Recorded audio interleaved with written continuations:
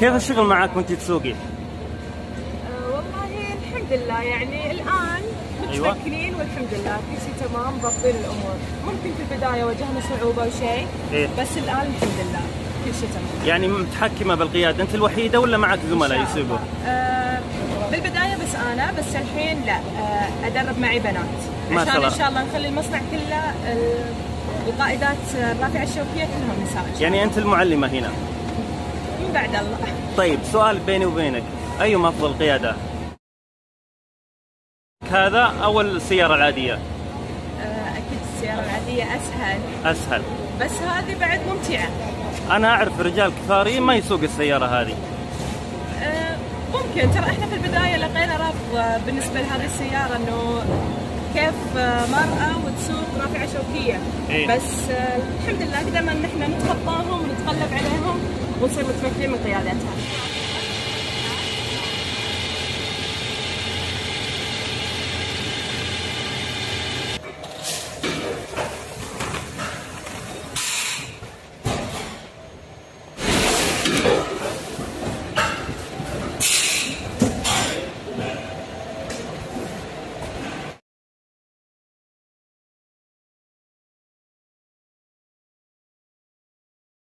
ابن زيد، أنا لاحظت ما شاء الله أشوفك مشرف على وصول التمر. أنا تراني من الفجر لاحظت الموضوع وشفتك أنت من بعيد وأنت تشتغل، ما دخلت، أنا جلست يمكن حول الساعة وأنا برا. حلال بتودعه بعه. صح. ولازم تتابع عملك بنفسك، والحمد لله معنا طاقم متكامل من مراقبات ومن فنيات وفنيين ومراقبين في الاستقبال ومسؤولين استقبال، والطاقم الإداري والفني وطاقم العمالة كله مستكمل يعني. لكن زي ما يقولون يعني عشان يدور العجل بكامل قوته لابد أن يكون العمود الأساسي تحركه قوي حتى يدور الباقي.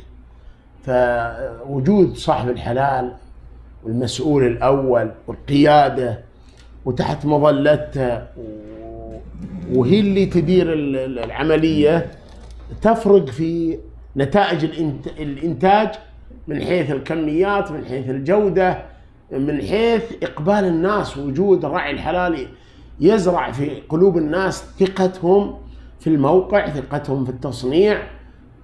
لو صارت مشكلة ولا شيء، طبعا العدد عندنا كبير والعدد فيه نسائي وفيه قسم رجالي، فلا يمكن إدارته من أفراد لسه داخلين على العمل ولا أفراد. احتراماتي للشباب، يعني يبقى للخبرة وللعمر دور في التحكم عند حدوث أي مشكلة، عند حدوث أي عطل في يعني في حركة المصنع. أكيد الخبرة العالية على طول الحل محفوظ، لأن عارف أنه مر عليه مثلا 100 مشكلة، لكن الجديد مر عليه 10 مشاكل. صح. فعلشان يفكر كيف يحلها، ذاك فكر وحل وانتهى وعارفها. فوجودي لا شك أنه يعجل بالإنتاج ويرفع من جودته ويراضي الجميع. بداية أهلا وسهلا فيك ومرحبا. ثانيا بالنسبة لاستقبال التمور في هذا المصنع، طبعا يتم استقبال التمور بإشراف مباشر من الشيخ ابن زيد، لأن الشيخ هو بنفسه اللي يتم إشرافه على التمر، وبرضه يتم فحص التمر من خلاله، بما أنه شيخ السوق وبما أنه يعني المدير العام للمصنع. تمام. في زباين تطلب ان تمورهم تتقعم، في زباين لا، تطلب انها مجرد انها تنغسل وتفرز وتعبى. في ناس لا والله تطلب انها تنغسل وتتعبى وتتقعم وبرضه تحشى وتزين. احنا نسوي كل هذا اضافة الى ان احنا اسعارنا هنا انسب من اسعار السوق بكثير. طبعا عندنا هنا للتمور مراحل معينة. عندك هنا مرحلة التقعيم، راح نشوفها بعد شوي. وعندك معها برضو مرحلة الحشو، حشو التمور سواء بالكاجو أو اللوز. حلو. وعندك المرحلة الثانية اللي هي مرحلة فرز وتنظيف التمور. طبعا في البداية عندنا مرحلة التلميع ما قبل التجميع، تلميع التمور بواسطة هذا الجهاز، ما بعدها يتم تدعيم أو تجميع التمور. طبعا هذه المرحلة اسمها مرحلة التجعيم أو التجميع، يتم فيه إزالة القمع من التمرة نفسها. طبعا هذه المرحلة هي مرحلة فرز التمور، يتم فيها فرز التمور وتنظيفها بواسطة هذه الأجهزة. طبعا يتم الآن غسيل التمور، وهي مرحلة ما بعد مرحلة الفرز والتنظيف. هذه المرحلة هي مرحلة التجفيف أو ما نسميها بشكل أدق، وهي مرحلة التعقيم، تعقيم التمور واستقبالها لتعبئتها. يتم الآن استقبال التمور ما بعد التعقيم لتعبئتها وفرزها بشكل نهائي. عندك هنا بعد تعبئة التمور وفرزها بشكل نهائي يتم استعدادها لتسليمها للعملاء.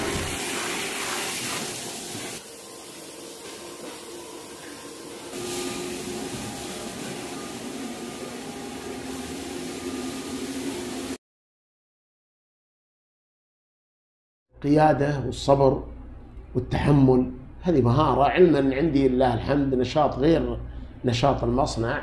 أنا من بعد الفجر لابد أروح للمزارع اللي يصرمون، عندي مزارع يصرمون تمورها، فأنا في الأول والآخر مزارع.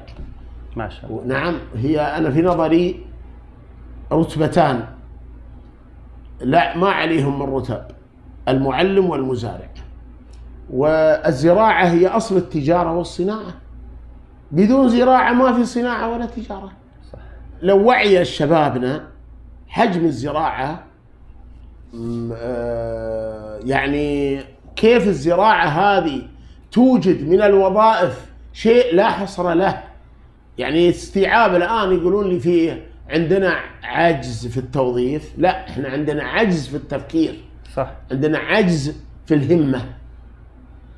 المزارع تستوعب كل شبابنا وشاباتنا، وعمل الزراعة شريف ونظيف وعفيف، ما في أي شيء. تتعامل مع تمر بتحط بتاكله غذاء، أشرف وأنظف من أنك تتعامل مع تمر أو مع غذاء أو مع رمان أو مع فواكه. والمفترض أن احنا يعني نستوعب هذا جيدا. نعلق أنفسنا يا كمبيوتر يا ننام، يا مكتب يا ننام، يا ما في شغل. المكتب هذا دخله محدود، لكن الأعمال الحرة لا، دخلها مفتوح. الأمر يحتاج إلى صبر وجلد ومعلم تقلده وتأخذ منه العلم والخبرة والمهارة. لابد الإنسان ما ينبت الحالة. النواة لو رميتها رمي كذا على الرصيف ما انبتت، لابد يطيح عليها مطر يجيها ندى ماي بعدين تبدأ تنبت. وإذا انبتت تحتاج من يرعاها. كذلك النفس، والنفس كالطفل إن تهمله شب على حب الرضاع وإن تفطمه ينفطم. لابد الإنسان يضبط نفسه.